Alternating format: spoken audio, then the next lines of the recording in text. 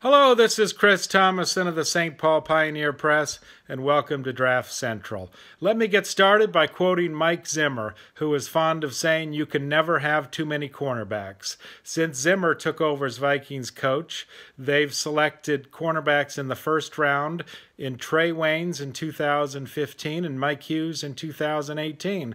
They also took Mackenzie Alexander in the second round in 2016. And with Waynes and Alexander now gone in free agency and the Vikings having released Xavier Rhodes, I think they have to take a cornerback with one of their two first-round picks, number 22 and number 25.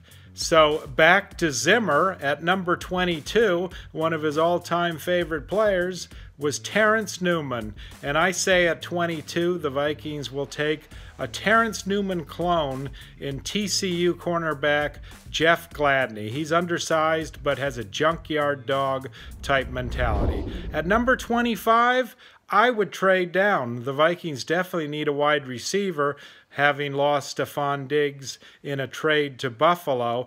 But the draft is so deep at receiver, I think they can get a high-quality type guy, definitely at least in the second round. So I would take the number 25 pick, perhaps package it with number 58 in the second round, move down in the first round, and then get an earlier second round pick.